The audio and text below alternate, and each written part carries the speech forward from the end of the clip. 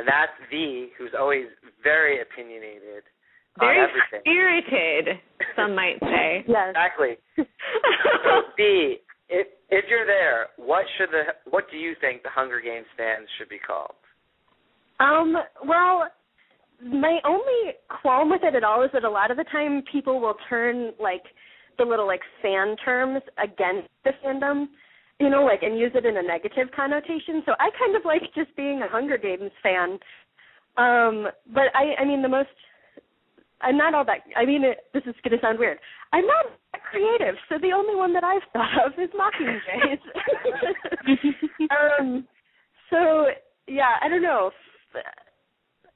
I kind of like just being a fan of the Hunger Games series because I don't want it to turn into, you know, something that Saturday Night Live is making fun of, you know. Right, exactly. Like they make fun of Twihards or whatever. You know? Yeah. Or the Liebers or whatever. So, yeah. Yeah. You know, well, I mean, I think a lot of people feel that way. Yeah. Well, not all names are just terrible. I think it just fits a different kind of media than the Hunger Games is. Like, I feel like the capital fans of the actual Hunger Games would have had a little name for themselves. So I think it'd be weird if we played into that.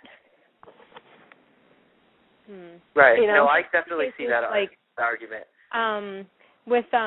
As a Doctor Who fan, the Who fans are called Whovians, which I quite enjoy.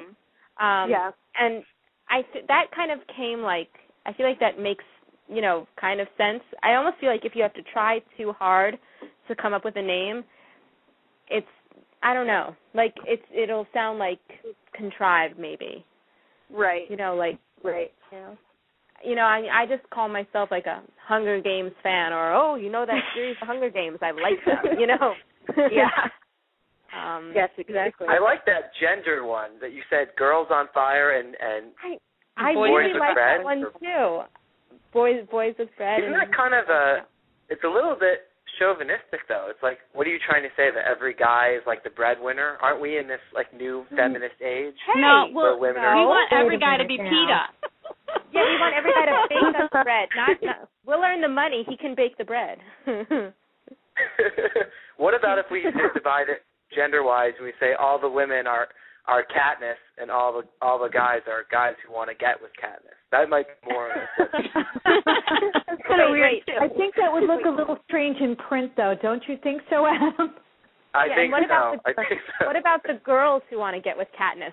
And what about the boys who want to get with PETA? Mm-hmm. Right. Exactly. No. This is true, and I know in fan fiction there's plenty of that. I'm not trying to single anybody out here, but